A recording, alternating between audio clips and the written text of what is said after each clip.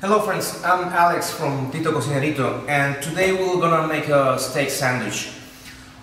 We have received many requests lately for a quality steak sandwich, and of course I think a good good quality steak sandwich requires good steak. So what you have here is a medallion of the very same beef tenderloin that you get when you ask for petit filet mignon from Tito Cocinerito.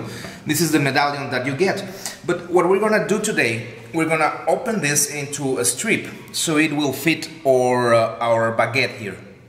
And our version of the pepito will have today, of course, steak, bacon, cheese, and avocado. And it will be a hot panini type sandwich.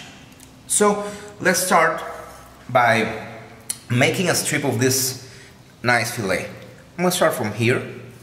I'm just gonna cut right through here, and because I want a strip that is not thin, so you can get a kind of a medium juicy strip, that this one that you have here.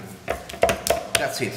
So you can see that it has a thickness, so I can give it a good medium rare if you prefer, but I don't want to go and cook it all the way through. We're gonna season this a little bit. Good steak I only season with salt and pepper. There's no need to add other flavors. Low sodium salt, and still tastes like salt, but it's low sodium. Now we take all the paprika from the other side and we turn this around. There's a little fat here, but it adds to the flavor.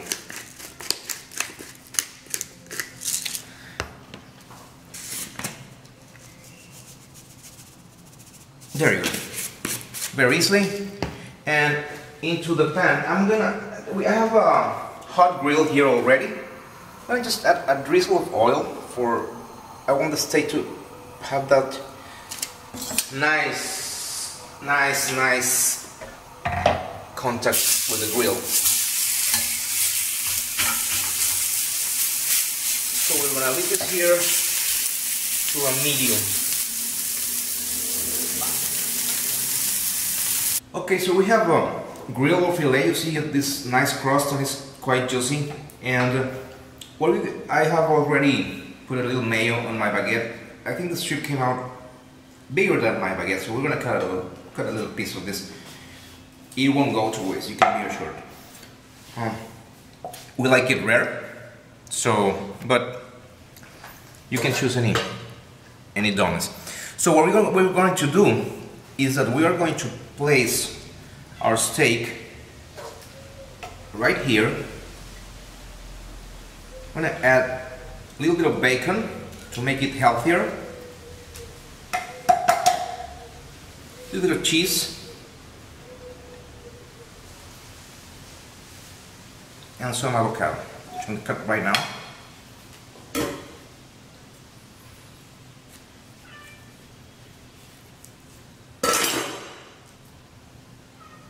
Nice avocado, a little bit of a dark spot there. And I forgot, I'm gonna go off camera and back. You really use a spoon when you're scooping avocado. It's very easy.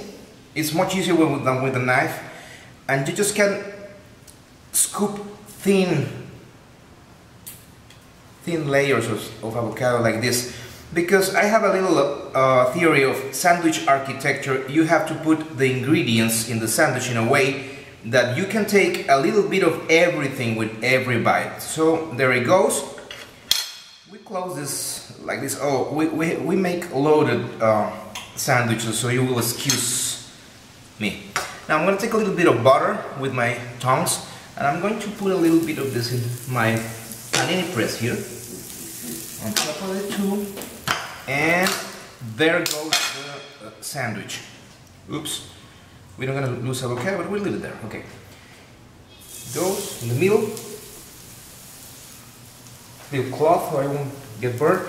And be very careful when you bring down the top of it. You want it to be like this, so it won't, so the ingredients won't come out of the sandwich, and press it down. We'll be back with the finished product in a few seconds. Bye bye. Hello friends, so we now have our finished product, and you have a very good steak sandwich made of beef tenderloin. We're gonna cut it like this diagonally, and it's been pressed, and you can see this delicious meat here, and the beef, the bacon, the avocado is gonna make a really fine sandwich out of this. So we're gonna serve it like this with a little green placed there by my better half, and we hope that you enjoy this. And we were thinking of putting this sandwich on the menu one of these days, maybe next Sunday, I don't know. But here, this is Tito's Pepito. Take care. See you next time. Bye bye.